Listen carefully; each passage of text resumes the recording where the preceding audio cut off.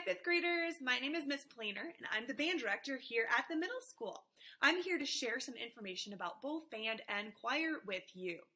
You can do both of these groups if you decide to. Middle school is the time to try new things, and both band and choir are really fun activities and classes that you can do during the school day.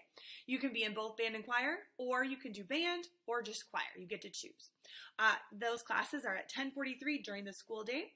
In addition to that time, you also get a 20-minute lesson one time per week during Allied Arts or during your WIN class, and I'll explain more what that means in a minute.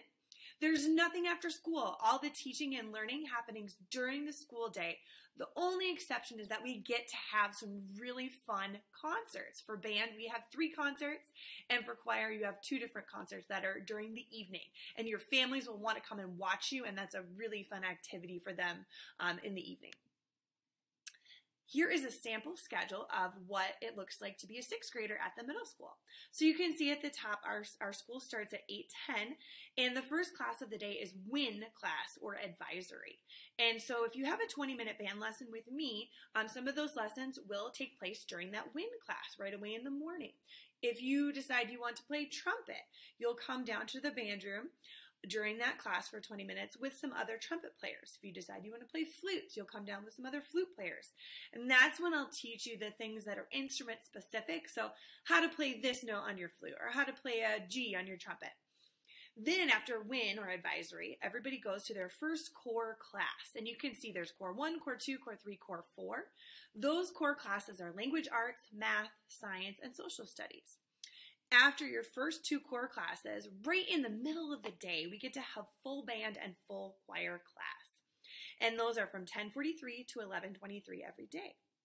If you decide to do both band and choir, then what happens is you'll come to band one day, and then you'll go to choir the next day. We flip-flop days, and it makes it really easy to do both classes. After band and choir, you get to go to lunch, and if you haven't heard this yet, lunch is fantastic at the middle school. I know a lot of current 6th graders sometimes even eat pizza every day because they love it so much. Then after lunch, you go to core 3, core 4, and at the end of the day, your very last class is called Allied Arts. You might think of this kind of like your specialist classes that you currently have at your elementary school. So music, art, Phi-Ed, those are some of the Allied Arts classes. But now in 6th grade, you also get to have FACS, Family and Consumer Science, where you get to do cooking and sewing. You also get Industrial Tech, where you get to work with wood and do some other fun projects. And we also will have Health class and World Cultures. Your other lesson, or some of you will have a lesson for band instruments, a 20-minute lesson during Allied Arts class. That's just once a week for 20 minutes. Again, you come down, I teach you how to play the clarinet or whatever your instrument is. Middle school is the time to try new things. There are so many cool activities that you can do in 6th, 7th, and 8th grade. Some of those are before school, some of those are after school. Band and choir are 2 of those really great activities, and they take place during the school day. This is the time in 6th grade to try out singing or learning an instrument.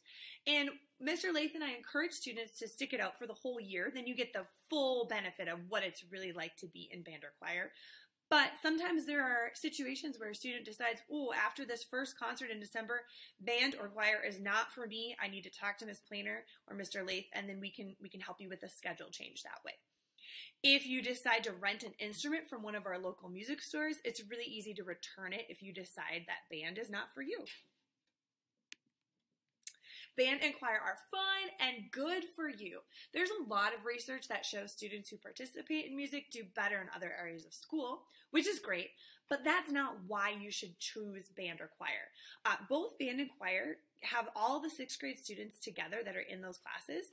So you'll notice that next year in 6th grade, you're in teams, and you might not get to see some of your friends in your math class or your science class if they're on another team. But if your friends are also in band or choir, guess what? You'll get to see them every day or every other day when you come to band or choir class. We also do some really fun extra things throughout the school year or during the summer.